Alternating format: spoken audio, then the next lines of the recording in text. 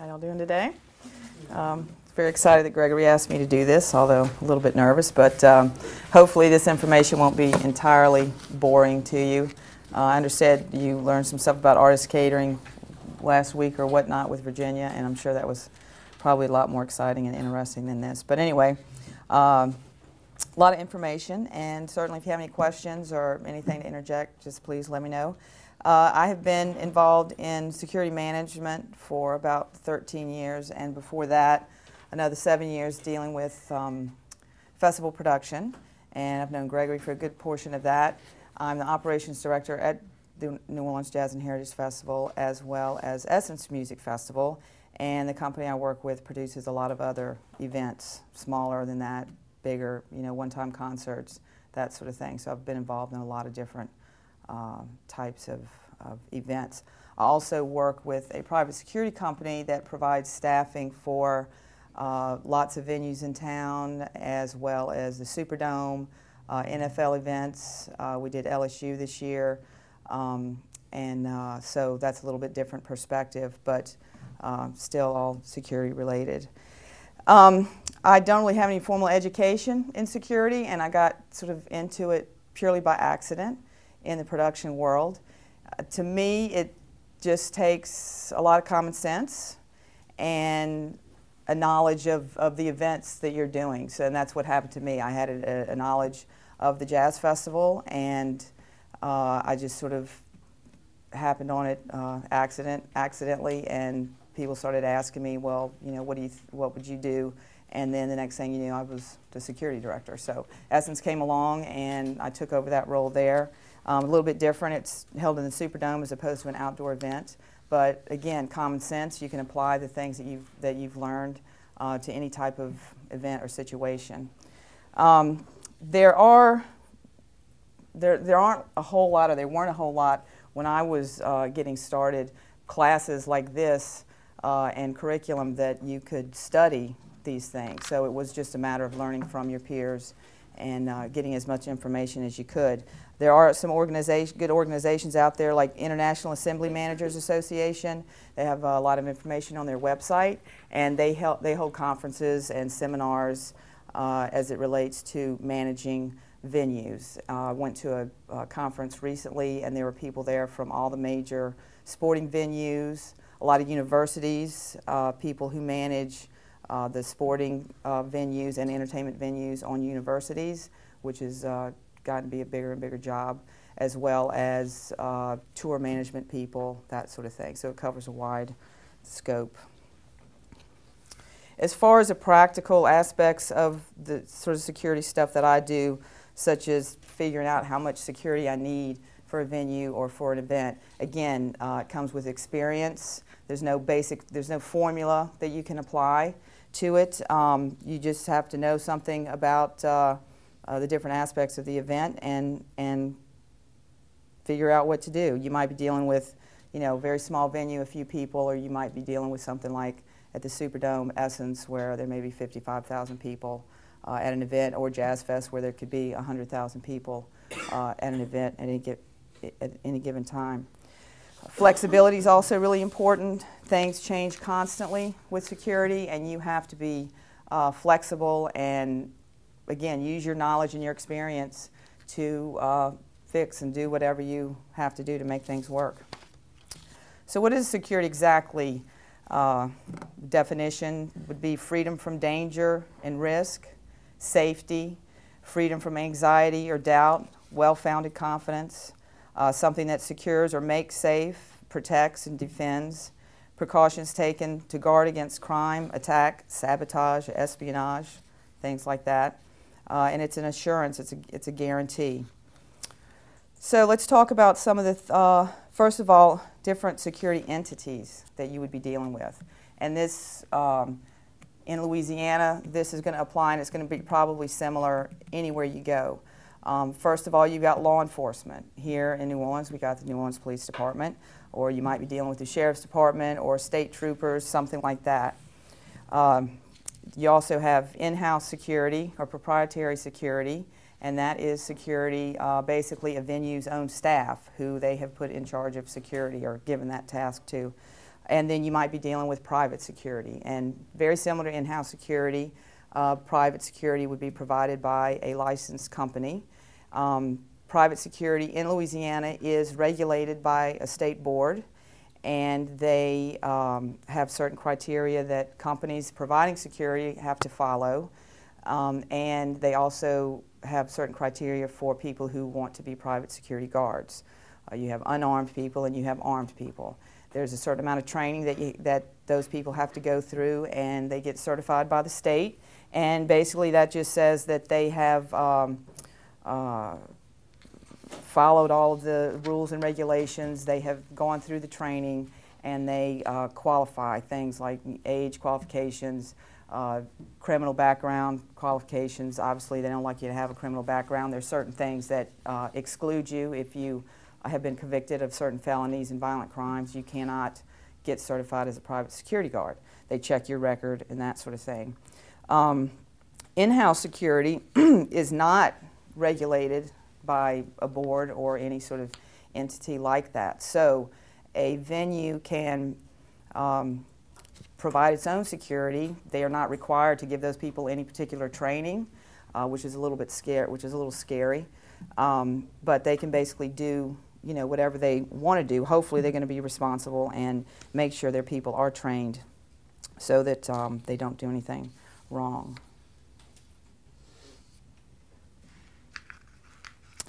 So each one of these entities also, they have their own set of responsibilities and duties. The police are there to enforce laws. So if you see police officers, say, at the Superdome for a big concert or something, they are not going to get involved in maybe checking patrons' bags or taking tickets or checking passes for backstage. They are going to be there as a backup if somebody should break a law. And the private security or the in-house security would need some backup for that. The private or in-house security are there to enforce the venue's rules and policies. So whatever that venue deems necessary to have a safe event, have a secure event, they can pretty much do. So a venue might, for instance, not allow people obvious things like you can't bring a weapon into the House of Blues or to a concert or something like that. It may be something as simple as cameras. They prohibit cameras or large bags or whatever it happens to be. And that in-house security or that private security is given the task of searching people to whatever extent they decide they want to. It's pretty rare that you would get actually searched, patted down for an event. The NFL is doing it. They mandated it for their football games, but I don't know of anybody else doing it too much. You might be asked to walk through a magnetometer or a metal detector or be wanded. I know House of Blues uses wands right now, and for some events at the Superdome and certain types of concerts, they do use metal detectors if they expect that people will likely be carrying weapons and that sort of thing.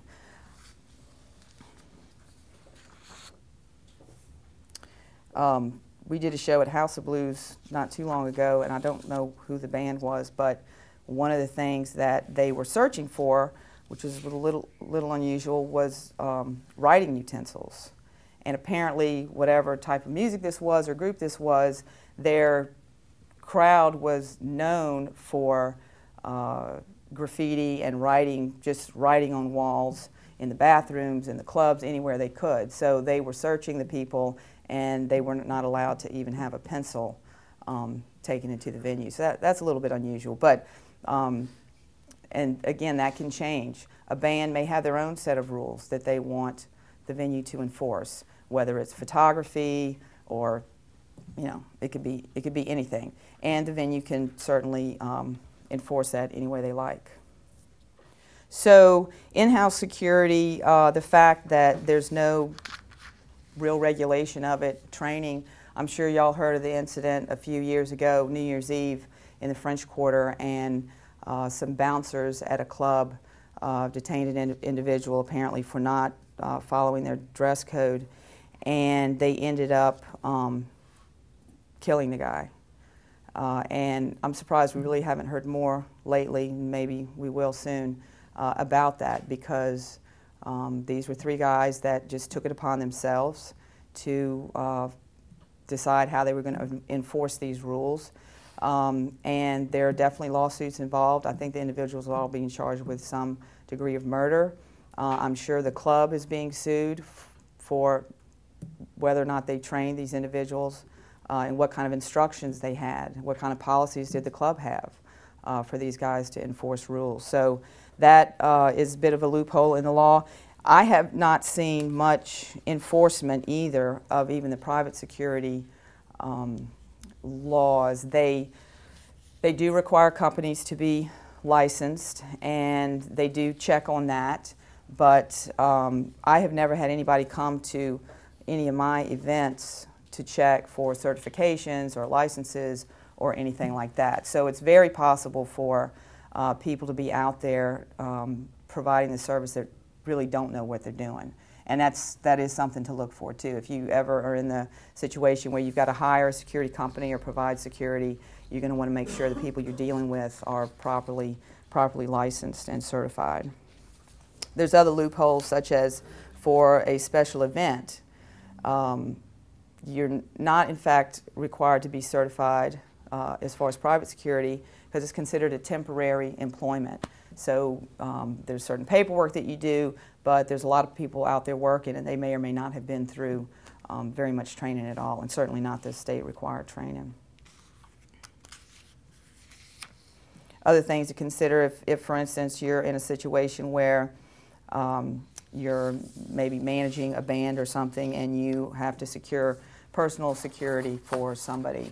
You want to make sure that that person is well trained, and you want to make sure you give them a certain set of guidelines to go by, how you want them to behave, you know, how far you want them to go and that sort of thing, because eventually if something happens, all the parties involved potentially could be sued for liability. So when I go into a situation, whether I might be going into a new venue, working on an event, or it may be something like the Jazz Fest, which is a large outdoor site, I have to just start collecting this information and figuring out what I'm going to do to secure it. And one of the big things is crowd control. The first questions you're going to ask are, how many people are we going to expect at this event? You know, you have to know that to start planning something. If you're dealing with a venue, you might want to ask, you know, what's the capacity of the venue? How many tickets are you going to sell? Those are the first things you need to know in order to start planning for your security. You're going to want to know what your liabilities are. You're going to want to look around and say, in case of an outdoor venue, what are the potential hazards that you have to deal with? You're responsible for providing a safe environment for the patrons that go there, for the performers that are there, and as well as the staff that are working there. So you have to look at all of that, and you have to know that you are covered with, say, insurance. So if something does happen, you're not going to lose the shirt off your back because you don't have insurance. And just because you're not guilty of something doesn't mean that somebody can't sue you. So if you do get involved in a lawsuit, you do have to defend yourself. And if you don't have insurance, that's going to be a lot tougher. Safety is a big issue. Looking around, again, hazards. What do I have to do to make this event safe? And that applies to everywhere you go. Since I've been doing this for so long, I mean, everywhere I go, I look and I notice things like if doors are chained locked, if there's stuff stacked up in hallways, just, you know, little basic everyday stuff, but it could make a big difference in the case of you know, something bad happening. And it doesn't matter if it's a small venue or if it's could be the Superdome. So I have to figure out I have to plan for emergencies. You always have to plan and have, be ready for an emergency. You can try to think about all the things that could happen, and then you have to be prepared for those things that you didn't think about and how you're going to apply your emergency plan so that it works for that situation as well. You have to look at any threats you might have. Unfortunately, in this day and age, we have to think about terrorism. And terrorism isn't necessarily just that guy with a bomb on an airplane.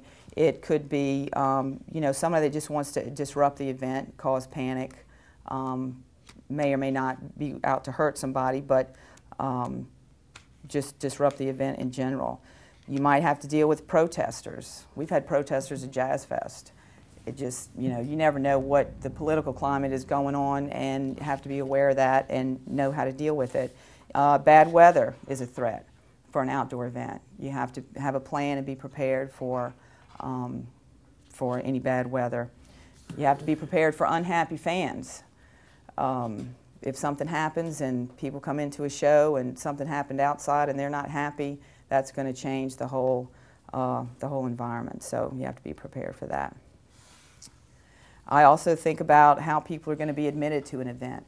Are there going to be lines building up outside? How many entrances am I going to need, or how many entrances does a venue have, and are they providing, so that, again, I want my fans to be happy. I don't want them showing up, standing outside in the rain, getting in late, that sort of thing. That's all things that you would be taking into consideration.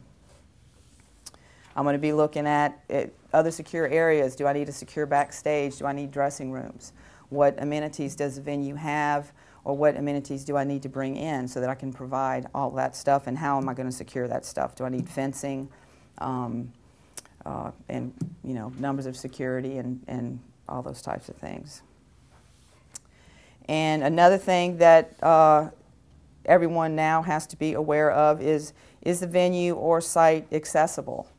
The Americans with Disabilities Act requires that everything be accessible to everyone, whether they're in a wheelchair or have some other kind of disability. So that certainly is something that I have to be aware of when I go into a venue or plan a site. I have to make sure that it's accessible everywhere. No matter what your role is, you might be a tour manager, you might be in a band, you might be a venue manager, it might be a small venue, it might be a big venue. You're going to need to look at all these things, and you can apply all these questions and all these considerations to whatever it is you're doing to get the result that you want. So risk management is a big part of this, and it sort of sums up all of these questions. And risk management is the proactive discipline that deals with the possibility that some future event will cause harm. And it gives you the framework to recognize and solve those situations. So you have to always be asking what can happen, what can go wrong, and what can I do to make sure it doesn't go wrong, and what will I do if it does still go wrong. So crowd management, again, crowd control, planning for your crowd, knowing your crowd can make or break your event or your show. Everybody has certain opinions about what types of music draws certain crowds. Actually, country music is draws one of the rowdiest crowds. So whenever a venue does a country show, a lot of times you'll have metal detectors put into place and that sort of thing. Typically, rap is considered to be sort of a trouble-causing crowd. Whatever it happens to be, you need to know your crowd. If you're doing an event that has multiple artists, you might have a lot of different types of people all mixed together. So you have to be aware of who all those people are going to be, how they generally behave, so that you can be prepared if there's typically bad behavior in that crowd. What is it then about country music? I think I know, but what is it about country music that increases the risk? I don't know. It just the fans are a little rowdier. Maybe they tend to be macho. Maybe they drink more. That's what I was thinking. I mean, alcohol is always, you know, a consideration in that, and they probably drink a lot. But generally, venue managers don't really like country shows because they're more trouble than just about anything else. So the country music then that we've had at Jazz Fest, has it And I haven't gotten over to see it. Mhm. I think it's I think so far the country acts that we've had have not been. First of all, there's not enough of them, so the number of those people in the crowd, I think, has kind of been minimal. Mhm. I think as we, we're building on that, and Mhm. and it remains to be seen. But it's definitely something that is going to draw in an entirely different type of crowd for an event that that we've never had before. Mhm. So it's just going to depend on the numbers of And the fact of those that people. it would be, I'm thinking the fact that it would be a mixed. We have mixed audiences. I'm sorry, mixed artists. So that I'm thinking that because it wouldn't just be purely country or pure just rap or just whatever, that may tend to spread the risk or lessen the risk. Right. It thins it out a little bit. And an event like Jazz Fest, it's a very well-known event, and a lot of people that go to Jazz Fest tend to go time and time again, regardless of what the acts are. So a lot of people go for the event itself, as opposed to particular people coming to see a particular group.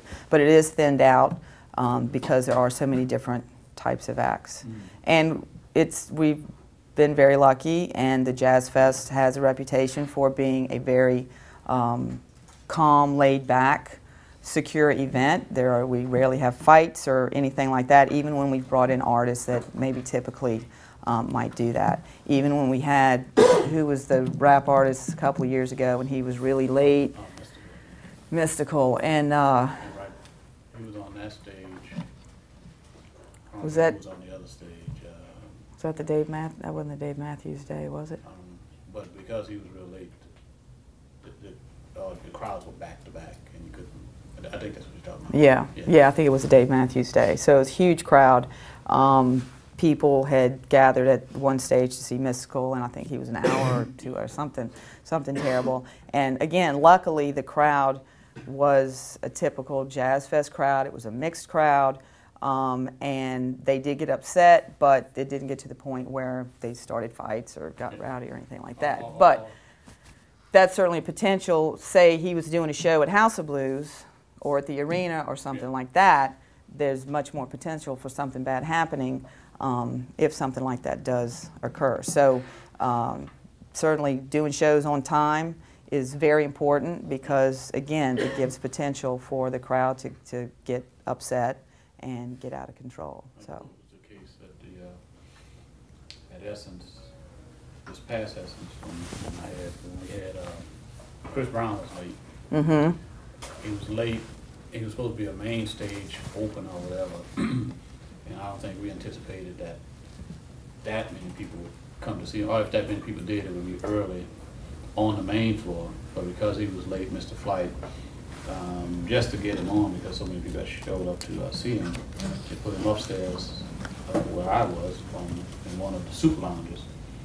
And in Houston, that stadium is not necessarily configured like the Superdome, where we have large lounges to put him in. So he was put on that stage, and it got so thick, there were young girls fainting, passing out, but the crowd was so thick, as they fainted, there was no room for them to fall. So they had to kind of like pass them through the crowd to get them backstage. It really got out of hand. So. Yeah, it was a very small space. The crowd wasn't big, but they were concentrated right in front of the stage. And again, being flexible. I mean, that's certainly not anything that we anticipated. It's something that you always think about and have in the back of your mind, what would I do if that happened? And we ended up stopping his show because we realized it was out of control. It was liable to just get worse, and we had to make sure that these people, that nobody else got into a bad situation. So we stopped the show. We got the girls that had fainted or whatever out of the crowd, took them to the first aid, checked them out. Everybody was fine. And again, a lot of people weren't very happy and then the ones that had gone up there to see him when we pulled the plug, but that was really the only way to deal with that. It was after 2 songs that had to stop it because it was getting out of hand. Yeah. So, and that was a situation where the talent was bigger than the space we had for them. But again, we had tried to make the best of a bad situation, and in that case, it didn't work out that well. So, y'all may have heard of terrible accident that happened back in 1979 at a Who concert in Cincinnati. What happened was it was a venue, concert hall. I think they didn't open the doors when they had planned to. It was a general admission show, so people knew that in order to get a good spot, they had to get there early. There's no reserved seats or limitations on how many people could be on the floor and that sort of thing. So when they did open the doors, a lot of other things happened that turned it into a terrible accident, and I think 11 people actually died in that, and it was a crowd crush. They opened the doors, people pushed to get in. They didn't open all the doors. They didn't have enough doors open, so people were pushing against what they thought was going to be, a door that was going to open, and it didn't. They even apparently opened some doors and then closed them again. So whoever was in charge really had not planned well. They didn't know the crowd. They didn't know how they were going to react and how eager maybe they were going to be to get into that show. They didn't communicate with the crowd at all. They didn't let them know maybe that doors were opening late and why. So they were starting to get a little antsy and frustrated. That definitely had something to do with it.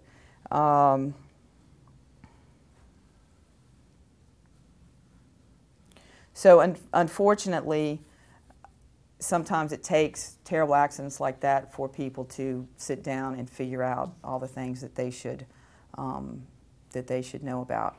Apparently, that venue had problems before, but it wasn't that serious, so they hadn't sat down and had a plan to figure out what to do. Maybe the people that managed the venue were not experienced with that particular type of crowd or large shows in general. So they really just didn't have the resources they needed to make the decisions that they needed to make along the way that maybe could have stopped that from happening.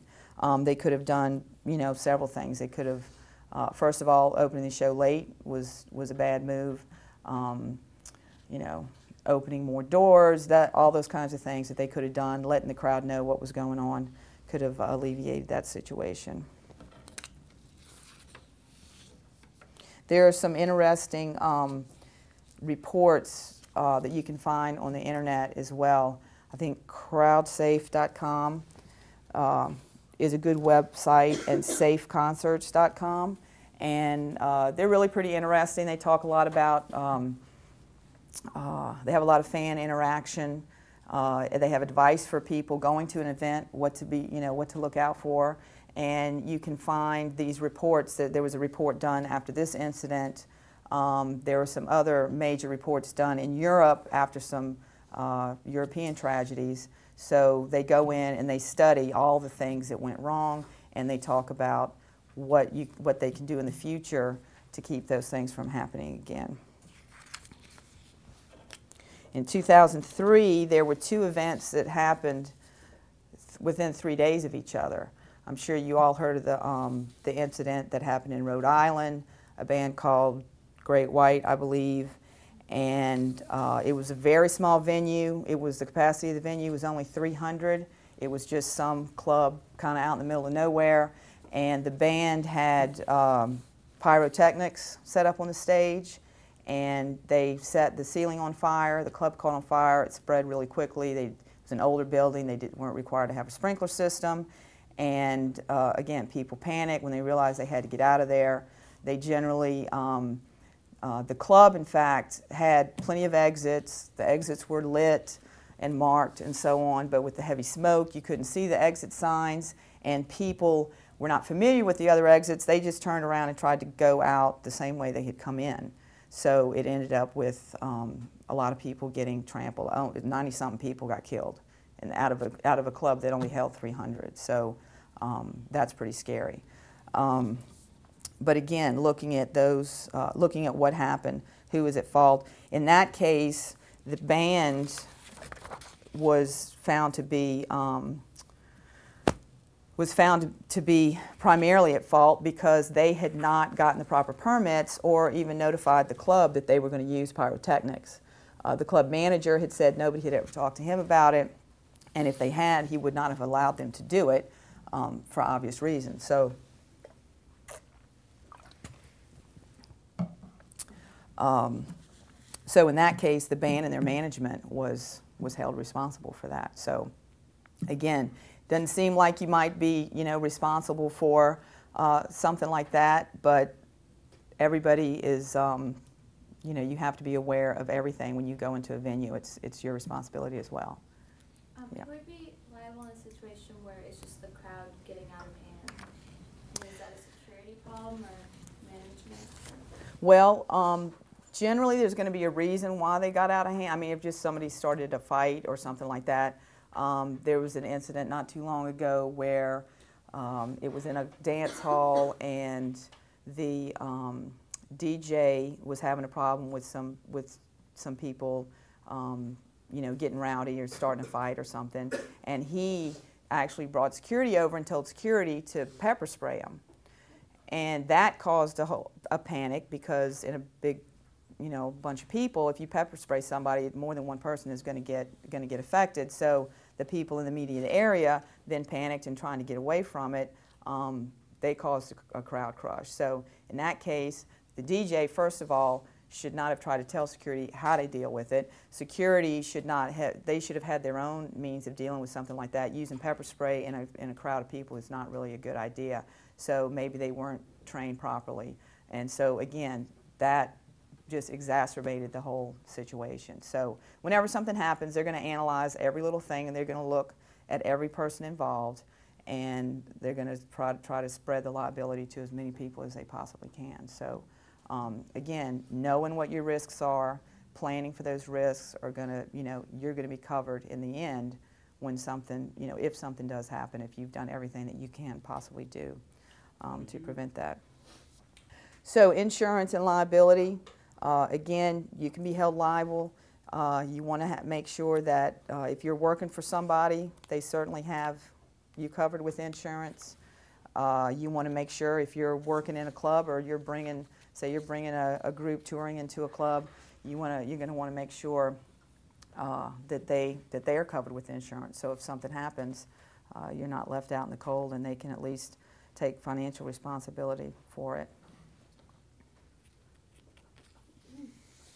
Another common lawsuit that typically security get involved in is excessive use of force. And again, there's laws about excessive use of force, and security officers that are trained, that's one of the things they're trained on. And like the bouncers that killed the guy on Bourbon Street, they were using the excessive force. And they either didn't know better or they didn't care. My relationship with the festival is that they employ me. I have an employee relationship with them. So I am covered by workers' compensation insurance, their general liability insurance, but it would be possible for me to be personally sued. If I was shown to be personally negligent, then yes, I could be personally sued. Now, if it was shown that somebody hired me and I was their employee or whatnot, they've got a certain amount of responsibility to make sure I know what I'm doing. Mm-hmm. So if they put me in that position and I make a big mistake, they're going to be held mostly liable, and then whether it's showing that I deliberately or vindictively or knew that what I was doing was going to cause harm, mm-hmm. and didn't take all the measures that I possibly could, then yeah, I could be sued personally as well. And even security guards, private security guards can be individually sued. So they are held responsible for their behavior. You can sue a police officer, mm-hmm. For his individual behavior. Yeah. So again, if you're guilty of not doing everything you can do, then definitely could possibly be sued. One of the other laws that private security needs to be aware of are arrest laws and imprisonment, detaining laws. Private security people and in-house security cannot technically arrest somebody. Only law enforcement can do that. But they can make a citizen's arrest just like you or I could do walking down the street. But there's certain things that you need to know about that in order to do it properly. And if you don't do it properly or under the wrong circumstances, you can be charged with basically false imprisonment is what it is. If you detain somebody, and like these guys, they were detaining this guy. When the police got there, they should have taken over the scene. They didn't. So there's probably multiple charges involved in that whole thing. Search and seizure laws are also really important. If you're going to be involved, you're going to be managing a venue, you're going to need to be familiar with search and seizure laws so that you know what your rights are as far as searching people coming into a venue, what type of things you can prohibit them from bringing into a venue, and how you go about doing searches. If you're searching bags, for instance, there's certain sort of typical rules that we follow, like you don't put your hands inside somebody's bag. If you can't see the stuff in it, you get them to move it, because the next thing you know, that person's missing their wallet, and they're sure it was the security guard that took their wallet out of their purse to look in their bag. So you need to be familiar with those sorts of things. And by the way, when these crowd crushes happen, what the people die from is compressive asphyxia, which is just a pressure that stops you from breathing. So they're actually suffocating. And it only takes, if you're subjected to 300 pounds of pressure for 2 to 3 minutes, basically your brain is starved of oxygen, and it can either cause death. I think it takes about 3 minutes for it to kill you. And even if it's less than 3 minutes, you could certainly suffer brain damage and other physical problems.